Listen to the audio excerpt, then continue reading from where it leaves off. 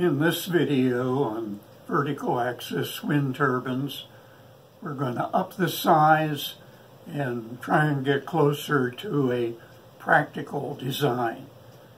And what we're going to do is take the wooden discs that we used in the last video, and they're 2 feet in diameter, and we're going to put arms on them to make it 6 feet wide. That's about 1.8 meters, and we'll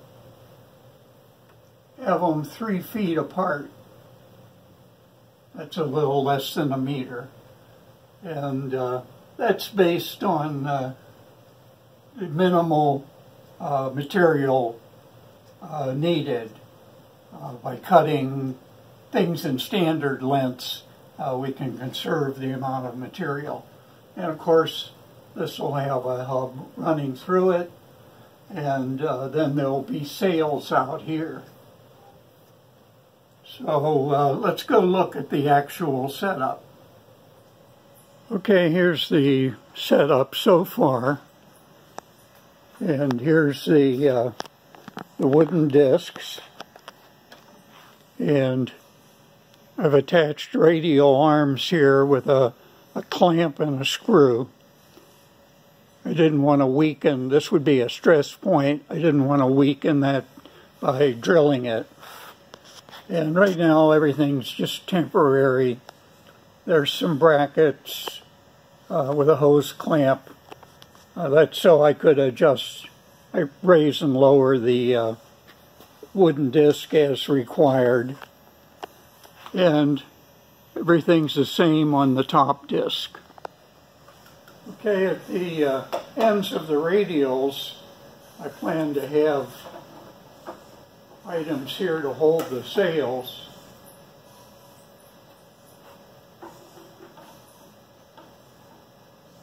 And in the final stage, this would all be glued.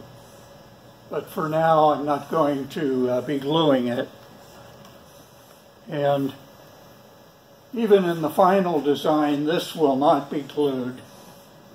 This is the leading edge of the sail, and it has to be removable in order to put sails on and or take them off. The sails won't last forever, so it needs to be easy to be replaced. So in the final design, probably I would drill and screw these together so that they could be removed. So let's put a sail on here and see what we have. Here's our first sail. I'll show you how it's made later in the video. It's got pockets for these pieces here, and they're quite large in case we need to go to larger pieces of tubing. So they would be mounted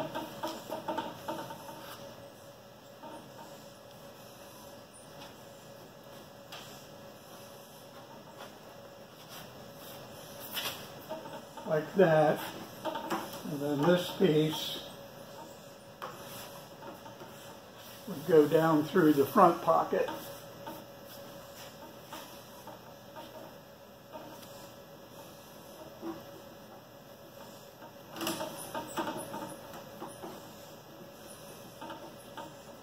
Okay, there's a basic sail, and we have a fan. So let's measure the airspeed and then run it.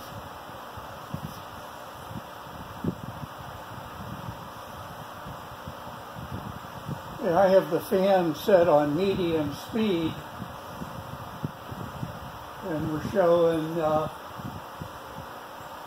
around 4 miles per hour.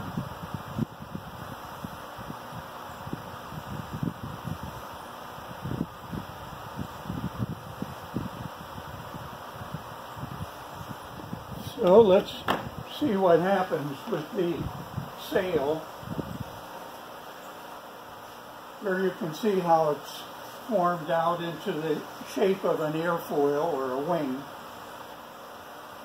So will it move?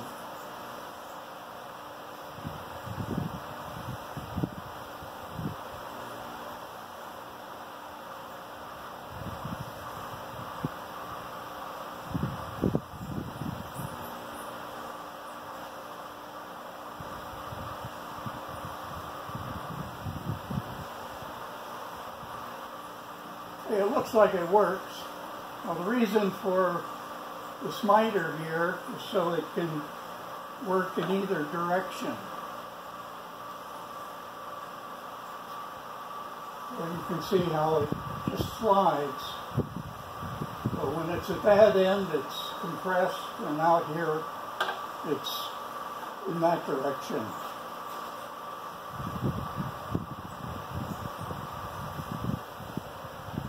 Well, it seems to work, so let's add another sail. The plan is to have a total of 6 sails. So we'll add one more and see how things go. Okay, there's 2 sails in a 4-mile-per-hour breeze. However, our wind flow is right down the middle here. It's a very narrow band of wind.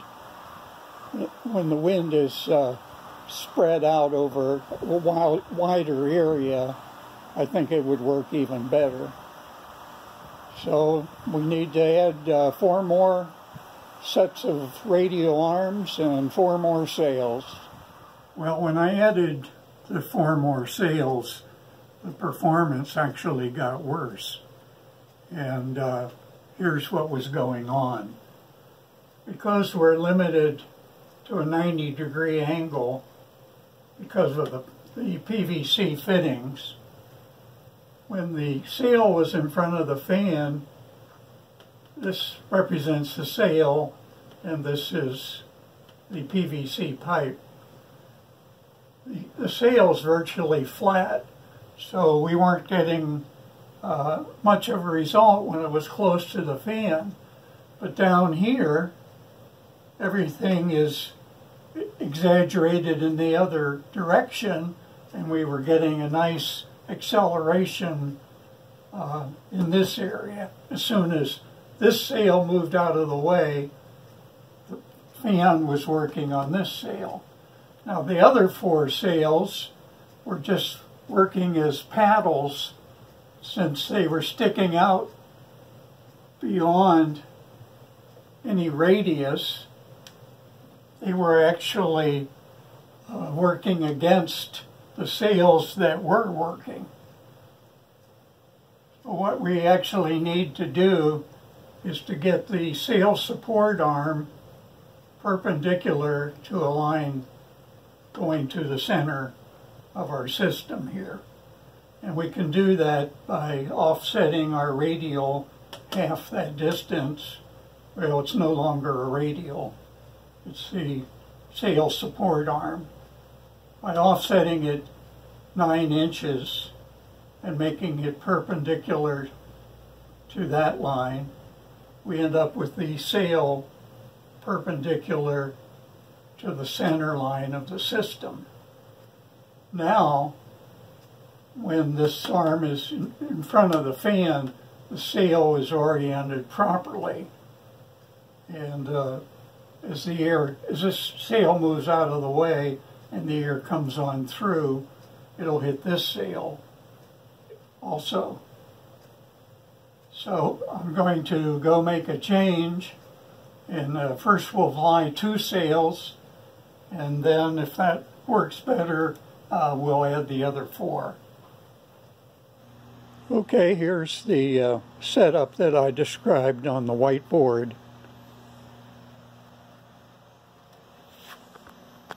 Since the wooden disc is 2 feet in diameter, or 24 inches, and we're 9 inches out, that means we're 3 inches in from the edge. So this piece was 30 inches, but it was mounted further from the center before, So now our radius is only 30 inches instead of the 36 inches that it was before. So in the future, the radials, which are no longer radials, would need to be 36 inches long instead of 30 inches long if we wanted to maintain the same diameter.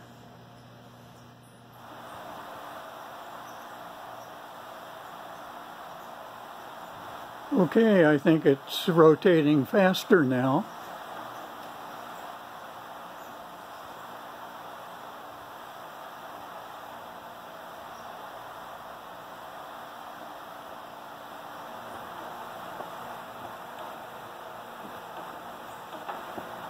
Okay, there's all 6 sails after the modification, and it's running much better than with the old design.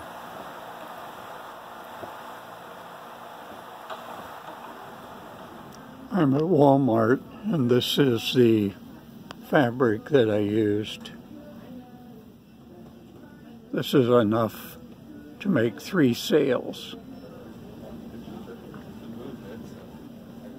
There's the frame for one of the sails. The actual material comes 44 inches wide, which is about 112 centimeters. And the plan was to make the sail 36 inches high by 18 inches wide. And I made it so the top and bottom pieces that hold the sail will extend 1 inch beyond the sail itself.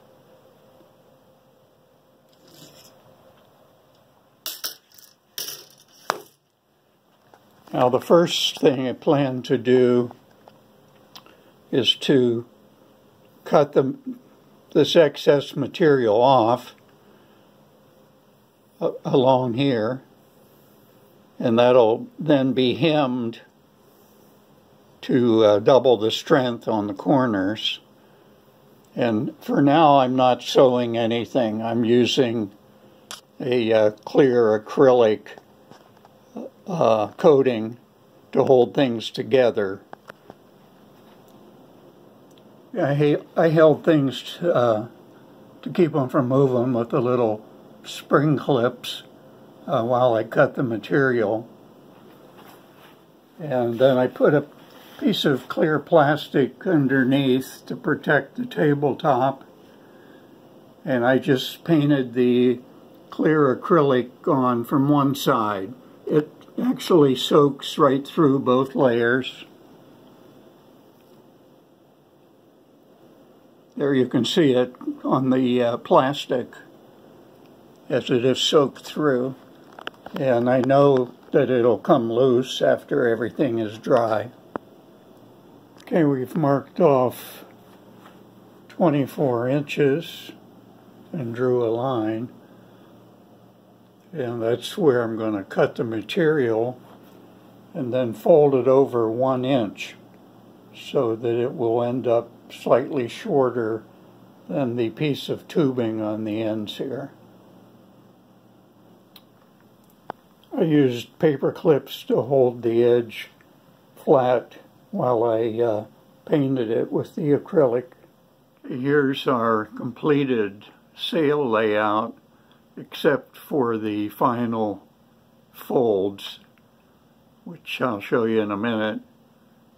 The PVC pipes have not been glued. They are loose fitting so that we can take the sail off of the frame after it is completed.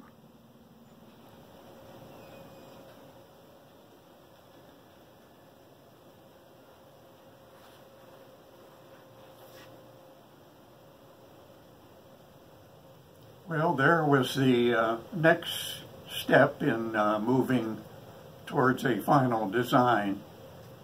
And the reason I'm showing all of this instead of just a final design is hoping to stimulate ideas in you as well, as we show you how a normal development process happens for any kind of a new concept. So it's winter here right now, so we can't work outside on a more final model. But in the meantime, we got to work on a generator. So I'm planning to make a video about generators for wind turbines.